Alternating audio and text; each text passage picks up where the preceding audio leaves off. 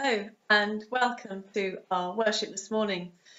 The following talk is based on Luke chapter 13, verses 1 to 9.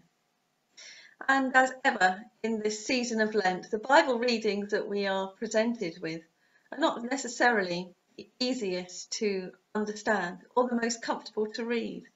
And today's Gospel is no exception. As is so often the case, we pick up our reading midway through a conversation Jesus is having with others.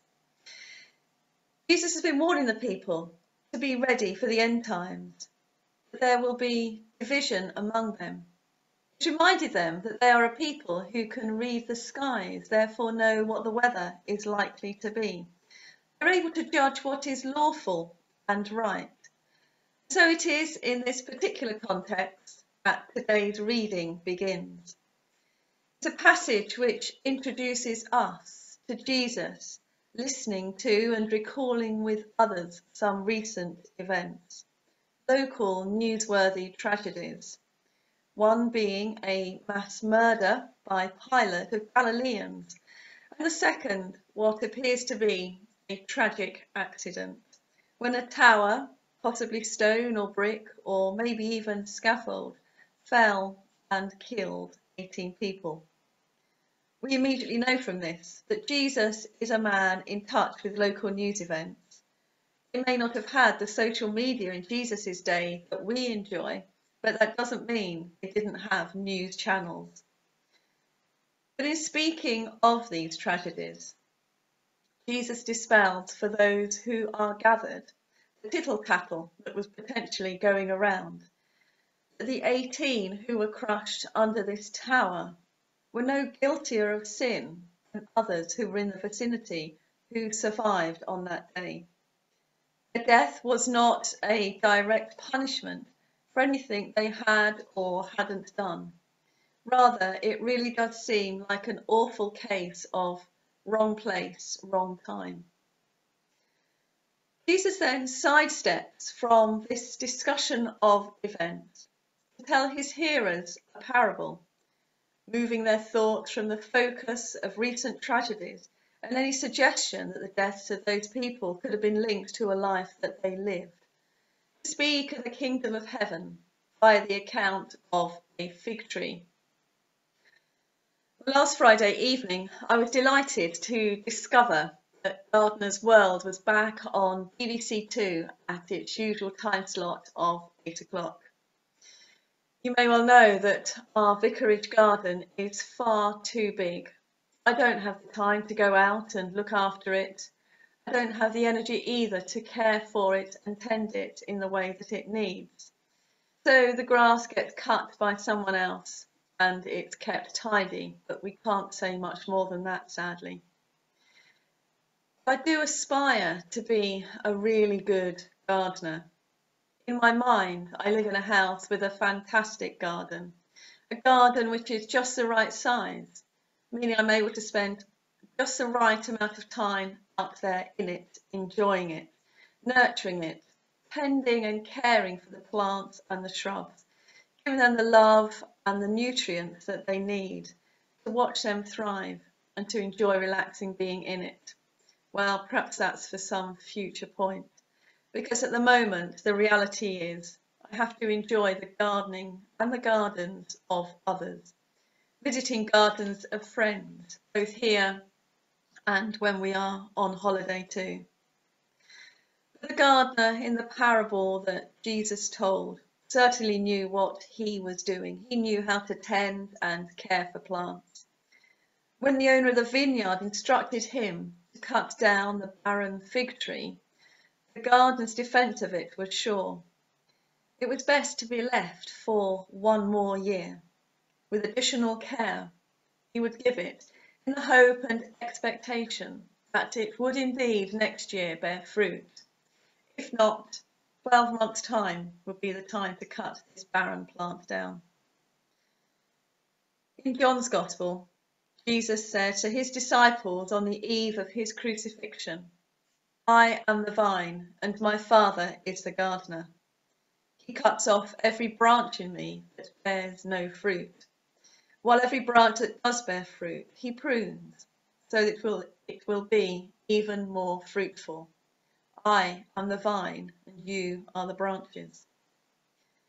And so this gardening analogy is one that Jesus returns to often.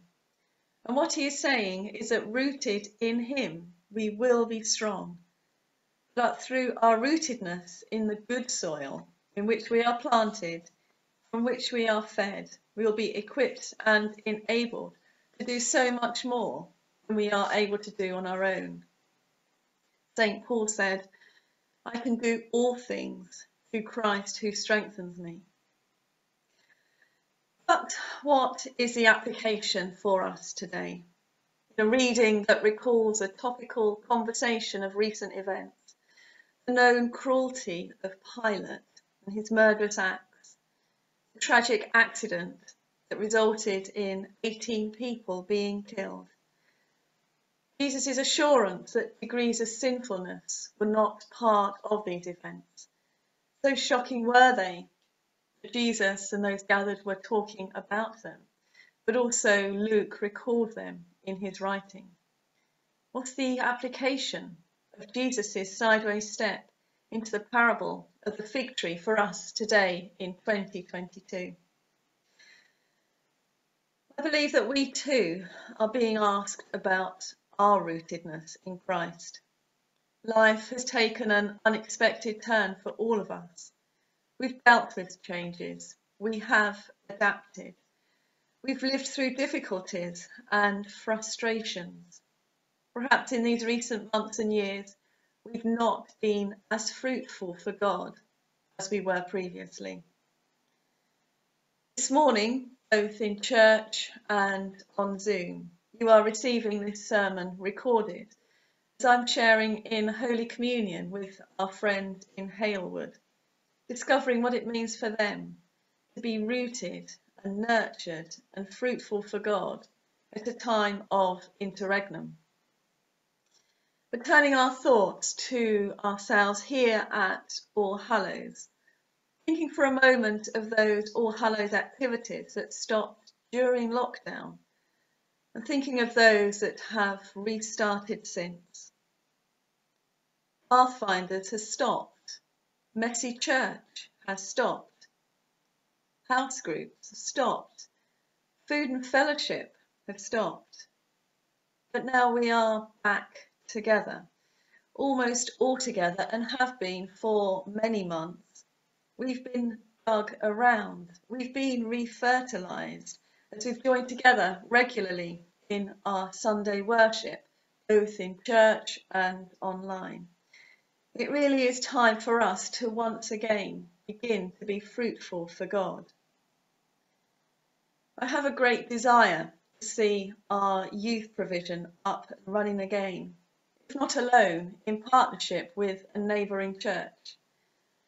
I'm really eager for Messy Church to begin again, up and running once more. I'd love to have something to replace food and fellowship with. How about a lunch once a month before our film afternoon?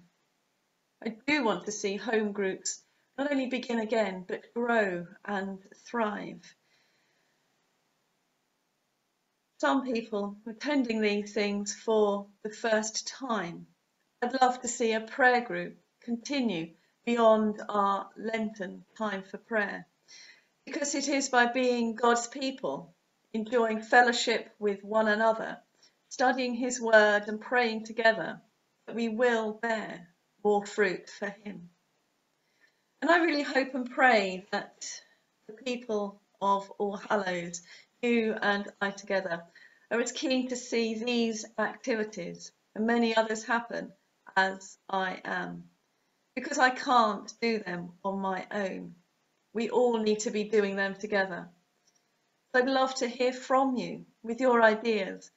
What is it God is calling you to suggest, to do, to begin, to be part of, to help us reconnect with God, reconnect with one another, and reconnect with the community in which God has planted us, so that we can not just see God's kingdom come in earth, but we see God's kingdom come here in the parish of All Hallows, as it is in heaven. Amen.